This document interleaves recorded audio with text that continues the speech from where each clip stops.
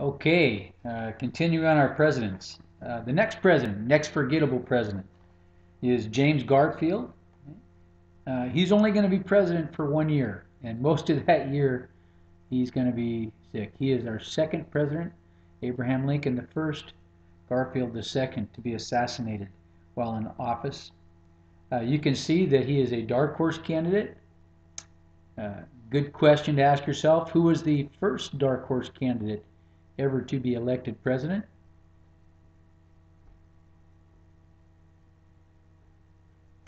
James K. Polk, Napoleon of the Stump. Okay, so that's a little trivia. And another quiz I'd like to ask yourself without looking at your notes. Without looking at your notes, ask yourself again, what are the three main political issues of this time period that every president had to deal with? And unless you can answer that, you're not ready yet. You got to know those three political issues of this time period. So, without looking at your notes, can you answer that?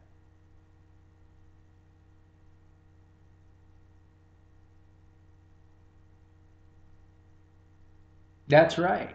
Okay. Hard money versus paper money. Currency would be one issue in terms of that. Number two, the spoils system versus the civil service system.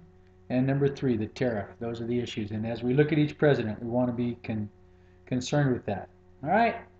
Well, you can see that Garfield is a dark horse candidate. He went to the Republican convention in 1880 to nominate somebody else. And in the process of nominating, matter of fact, the guy that he was going to nominate was William Tecumseh Sherman's brother, the famous general from the Civil War. It was his brother that Garfield had come to nominate.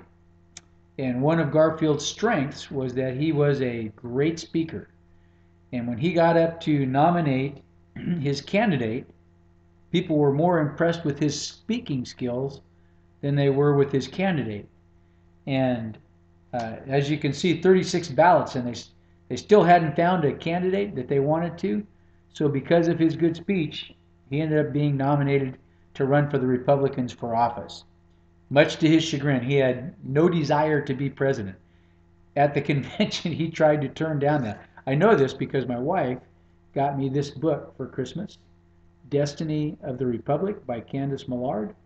And so I'm reading about the Garfield assassination.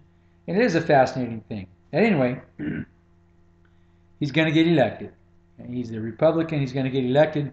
We'll go over all of the election charts when we get first day when we get back to school. Okay. Now, his philosophy in terms of the spoil system is Garfield is a half-breed. In other words, he favors either A, the hiring of people that deserve jobs that are fit for the job, or B, civil service reform. He's going to battle with Roscoe Conkling, and I would double underline the name Roscoe Conkling, and that he is a stalwart. Okay, write that term down under him. He's going to battle with Conkling over the spoil system and civil service. Okay? But unfortunately, his presidency won't last long. All right? He's going to be assassinated by an office seeker, a guy by the name of Charles Guiteau. That's French. Let me spell the last name for you. Guiteau. Charles Guiteau. Okay? Reading the story, Guiteau spent several years at the, what was the name of the, gosh, I'm going to forget here. The Utopian Society in New York where they allowed free sex. You guys, I can't think of it off the top of my head right now. But he spent 6 years there. None of the ladies wanted to have sex with him.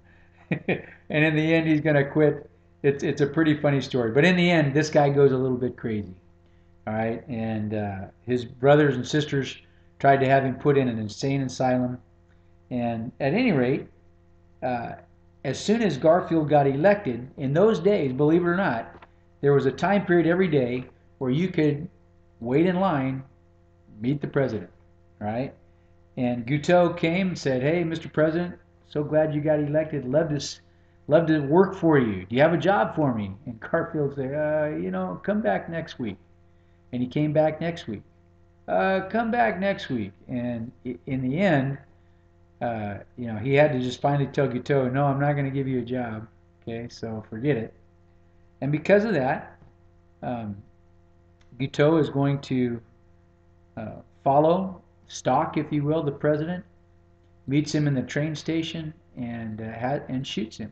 Okay, now, he shoots him, but Garfield doesn't die for quite a long time. He will survive about 2 months. And in the end, we're pretty sure it's not the bullet wound that killed him. In fact, if doctors had just let the bullet lie where it was, like Andrew Jackson, he probably would have lived out the rest of his days and been okay. But he didn't. The doctor on charge was a guy named Dr. Bliss. Took his finger, started digging around in the wound, see if we can find that bullet. We know where the hole is. Can we find the bullet? And did more damage than good, caused infection. Alexander Graham Bell, the inventor of the telephone, it also has a kind of a magnetic metal detector, if you will. And he tried to locate the bullet where it was and was kind of shooed off by Dr. Bliss. In the end, Garfield will survive about 2 months, bedridden the whole entire time. And in the end, because of the prodding and the infection that goes on, he's going to die. Okay? He's going to be succeeded by his vice president. Now, Chester Arthur never really held a political position. Active in the Republican Party after the Civil War, but his main job, the only thing that he ever really got, was he was the customs duty. He was the tariff collector in the Port of New York, which provided about 80% of our national treasury. So many boats came in bringing foreign goods that it funded the majority of our national treasury. So this is a plum position. He was nominated as vice president by Roscoe Conkling to sort of balance out the ticket, right? Garfield being in favor of civil service reform, and they assumed that Chester Arthur would be against it, that he was more of a stalwart, right? But in the end, okay, by the way, this is the fourth vice president to assume the office of presidency. Be good for you to go back and think about who are the other three that became president because the guy in front of them died. Can you name those? He's the fourth. There's 9 altogether. Right? He was a stalwart, but when Garfield passes away, Chester Arthur is going to do a flip-flop. Right? And he will sign the strongest matter of fact, he will invent civil service system by signing something known as the Pendleton Civil Service Act. Write that down. Pendleton Civil Service Act, signed into law in 1882 by Chester Arthur out of respect for the fallen president. Okay? And class, you can, if you turn in your book to page 519, there's a nice chart. Okay? Basically what the Pendleton Act did. Okay? First of all, we call it the Magna Carta of civil service. It creates the civil service system that we use today. Okay? And number 2, it's going to require that people who want a job in the government, first of all, be able to pass a test. And in fact, that if a civil service job came open in the government, that it would be opened up to anybody, and the person with the highest test score would then get the job. So you got a job based on what you know, not a job based on who you know. What the chart on page 519 shows you is that when Arthur became president, 10% of government jobs were required to take that test. And then as you can see, and it's not just each president, but you can see as time goes on, more and more and more jobs requiring that you be able to pass a test, and that jobs that would require applicant to take a competitive exam, and the person with the highest score will get the job, not the person that has the favorite uncle or president in the office at the time. Right? And you can see that the percentage of civil service jobs increases over the years and years. All right? Number 3, It established a civil service commission. In the beginning, it was 3 guys, all in favor of civil service reform, to establish these competitive exams, to make up the exams that constituents would have to take, job applicants would have to take if they wanted to. Okay. Again, number 4, government workers now got jobs based on what they know and not who they know. All right. So this is huge, and I would put 5 stars by the Pendleton Civil Service Act, and I got to warn you, it's one that AP students sometimes forget. Okay. In terms of the tariff, Chester Arthur was in favor of lowering the tariff. Okay.